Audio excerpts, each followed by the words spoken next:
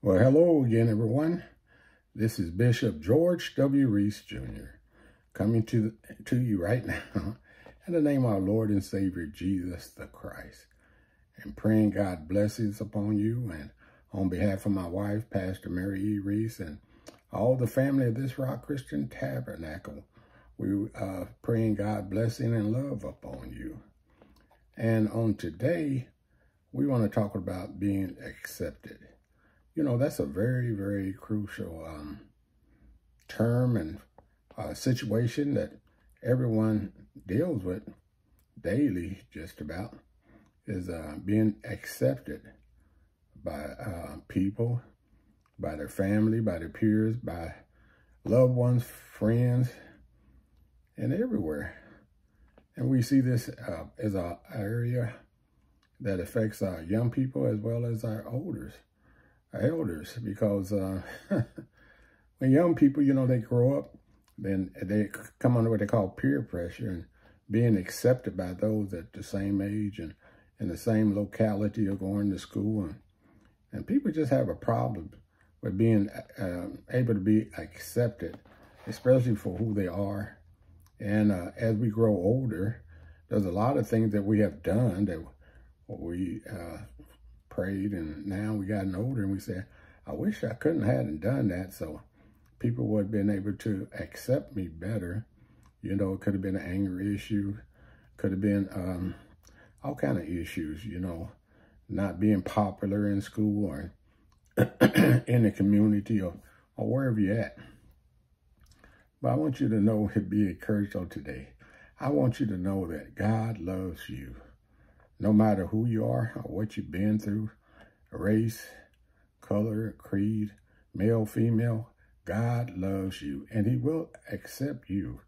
If you accept Jesus Christ as your personal Savior, you can walk in freedom knowing that you have been accepted by God. And that's the best thing, because God is the author and he's the finisher of this faith and race that we're in right now. He created everything. And if the great creator can accept you, there's no better gift than that. And then Paul wrote to the church in Romans, and he said in Romans 5:8, he said, but God commended his love towards us in that while we were yet sinners, Christ died for us. He didn't wait for us to get perfect. He didn't wait for us to do a whole bunch of good things for Jesus. But he said, while we were sinners. And that means when we were outside of the will of God, God still loved us.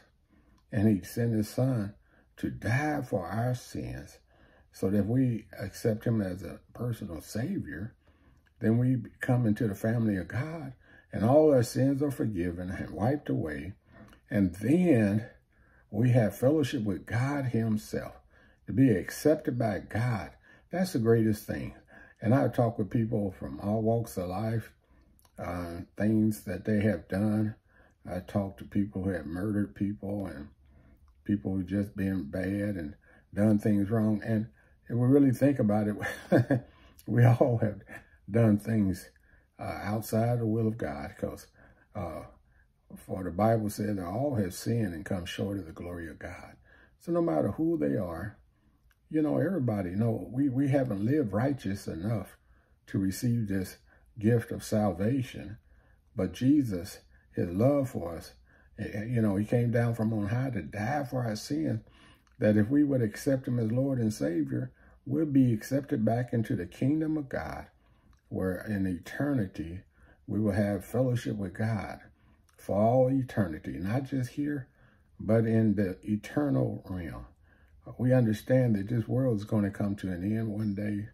All that we see, all that we are a part of this earth, will all pass away one day. But the thing is, when we are accepted by God, then we can have peace with ourselves, and then we can have peace with other people, because we are already accepted. It doesn't matter if people don't like us for our, you know, who we are, our race, or if we're born in an economic situation.